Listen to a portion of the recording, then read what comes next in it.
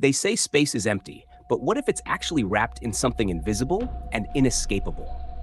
Stretching across the universe is a structure we can't see, touch, or even fully understand. It's called the cosmic web, a vast, ghostly network made of something terrifying, dark matter.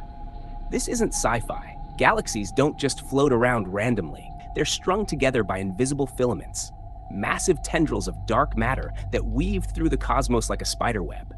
We can't see these threads, but we can see what they do. They shape entire galaxies, guide their movement, even hold clusters of them in place. Without this dark skeleton, the universe would fall apart. And here's the chilling part. Scientists believe we're caught in it, right now. Our galaxy is suspended in a web we can't escape, held in place by a force we still don't understand. You can't feel it, you can't see it, but it's there, wrapping around us.